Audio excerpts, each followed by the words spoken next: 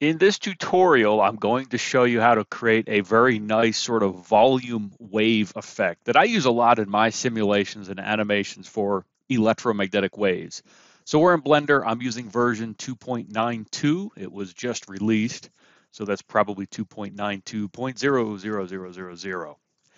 Anyway, the first thing we need to do is just create an object in which we're going to make this volume wave, and all the work will really be done in the shader. So we just have the default cube. Let me scale this in the X direction by some amount, something like that. And we'll have the wave travel in the X direction, and we can even animate this. So as I mentioned, we're not really doing much in terms of the modeling. Everything here is being done through the shader. So we'll click on the shading tab, and we'll rotate this to a convenient view, and we'll also give ourselves a little bit more room here. So just enough to view what we're doing up here, but all the work will be done in the shader down here. Eventually, we will delete this principled BSDF, which is really for rendering colors on surfaces. We're going to use it just to look at some intermediate things so you can understand what's happening, but eventually we'll delete that and use the principal volume shader.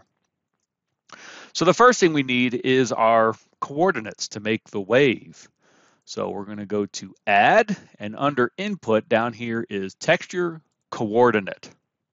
And we're going to use the generated coordinates, and we always want to follow this with mapping, which is under vector, yes. And so we'll connect the generated to the vector. Okay, so what's coming out of here is our X, Y, Z coordinates over the volume of our object up here. So we want a wave traveling in the X direction, so we would like to separate X, Y, and Z and really just work with the X since that's the direction that we want the wave. So we'll go down to Converter, Separate X, Y, Z. And that is our next block here. We'll feed the vector from mapping into the vector of separate X, Y, Z. And now we have the X, Y, and Z coordinates separate. So if we wanted our wave traveling in the Y direction, well, we would work with Y from this point forward. Or in the Z direction, we'd work with Z. But here we're going to work with X. So now here's where we're going to use the principled BSDF. If I feed X straight into the base color, we start to see some kind of gradient here. And so this is really a number that's going from 0 to 1. And it's from that we will build our sine wave. So let's add a math node that's under converter down in math, and let's make this a sine wave. And what we see is very little difference. And that's really because this is just going from 0 to 1. And so sine of 0 to 1 is still something that kind of goes from 0 to 1.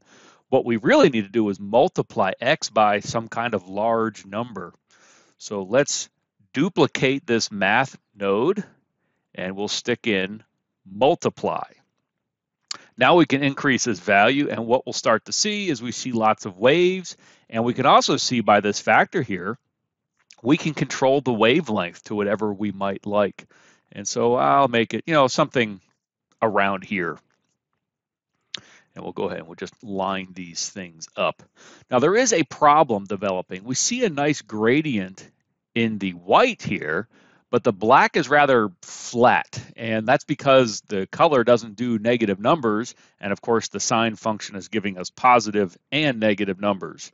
So we don't want to send negative numbers into our color, and that's something else that we will take care of. The other thing we'd like to do is animate our sine wave, and this didn't quite do it. This controlled the wavelength, but it's not really showing the wave moving. We need to add phase to our sine wave. So I'm going to go ahead and duplicate a math node, and we're going to change this to add. Now when I use this slider, I can see now I'm making a wave that's going back and forth. And this is the basics of our sine wave. So we can stick all these together. And what I'll do is I will select all of these things and press Control J, and that groups them into this frame here. And rather than just call this frame, let's give this something meaningful to call it. And so I'll say calculate volume sine wave. And now we can remember what that does. Out comes a volume sine wave, but there's still some problems with this. We need to make it transparent, we need to color it, and we need to do something about the negative numbers. But first, let me add one more thing here under input value. So this is just a number. And so we eventually want to animate this wave. So I'm going to connect value up to value under the add node. Now here's a number that we can change. And so we can set keyframes on this number. We could have done it up here, but I tend to like to do it outside of the frames here. And we can keyframe this. And I'll show you how to do that, but we can make the wave move this way. For right now, we'll just keep this set to 0. On to the next thing. We would like to color code this, the positive and negatives being different colors. So we need a little bit more room. Let's move these over.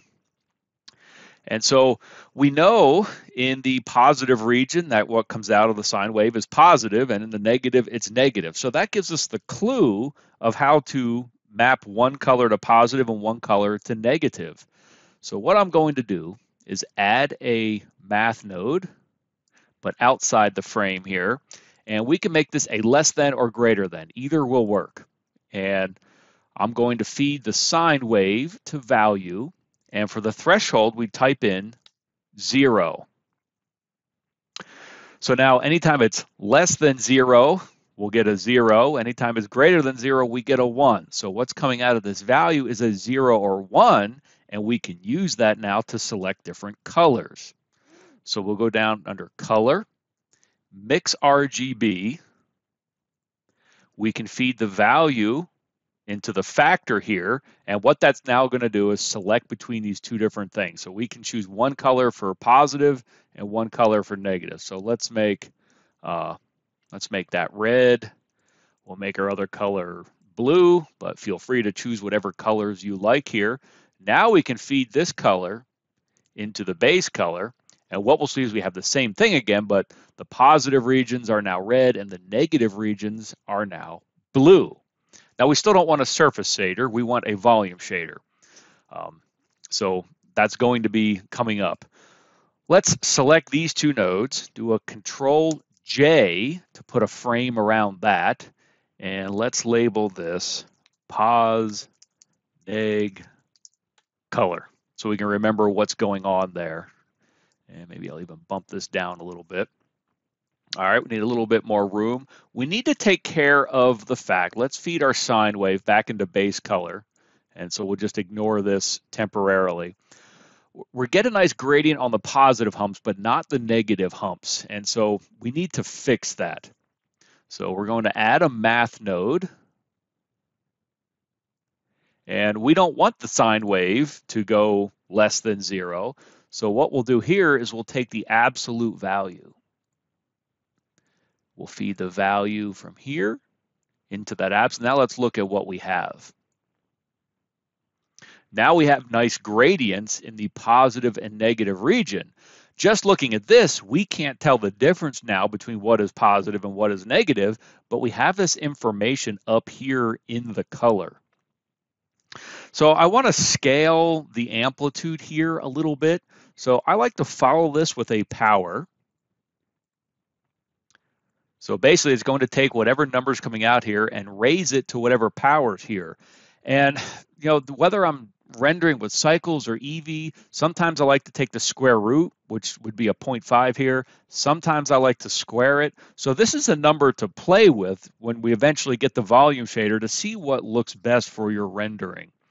And we also may want to make it more intense in another way, so we can follow this with a multiply.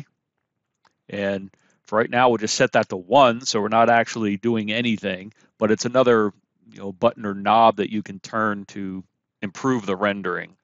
Let's go ahead and put a frame around that with a Control J, and we will call this amplitude scaling. And now we can center this frame here. We're about done with our principled BSDF shader. We don't need the surface shader, so I'm going to delete that now and finally add our volume shader. So we're going down to principled volume. So of course we'll feed volume into volume. Our positive negative colors, will feed that into color. And the real magic thing here, our amplitude, we're going to feed into density. And now we can see a wave. That's probably too many waves for me, so we know to come back here and perhaps make this a smaller number. Something around there looks pretty good.